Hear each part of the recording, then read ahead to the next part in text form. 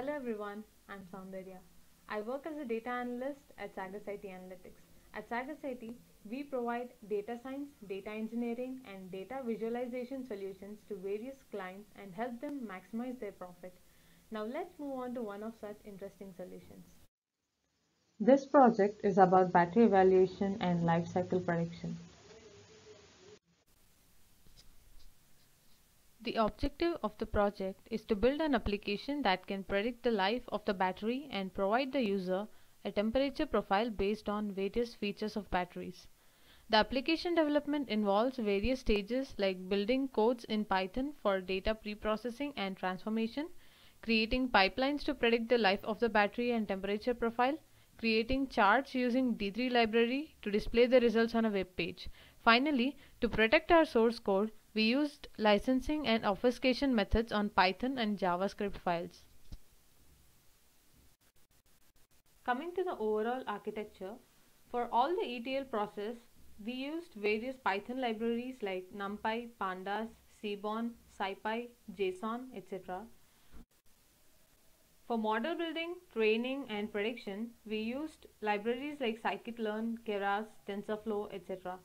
And for displaying the results on web page, we used D3JS library and Angular framework.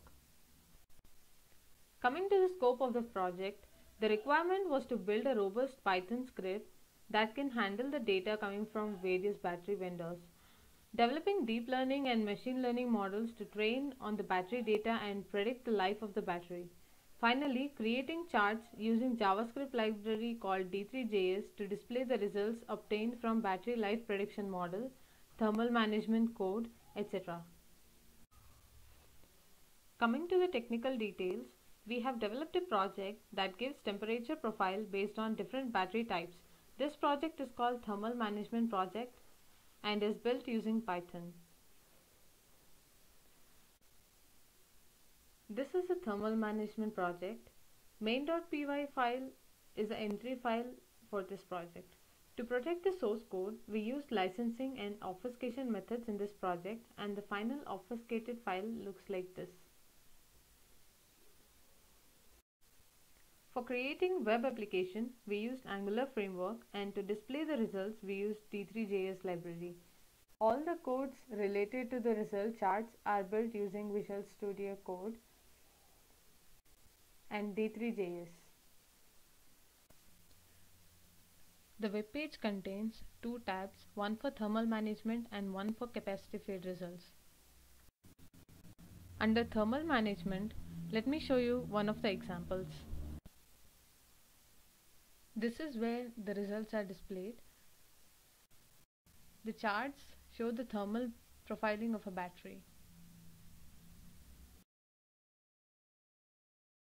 The capacity feed results are displayed on a different web page, and as you see here, the results show the cell hasn't reached the end of life and current cell capacity is 92.1%, which is pretty accurate. Coming to the challenges, there were various types of data like simulated data with unwanted spikes, HPPC data wherein we had to identify the exact starting of the pulses in the data and the rest period, etc. And once we find the starting and the rest periods, we need to discard the data from the resting period.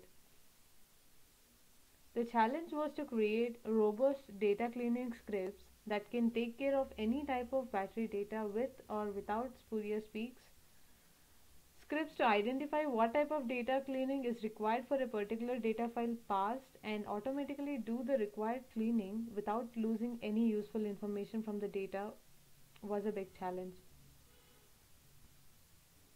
The highlight of the project is that the model built for lifecycle prediction is performing as expected and we are able to get accurate results. Thank you for watching.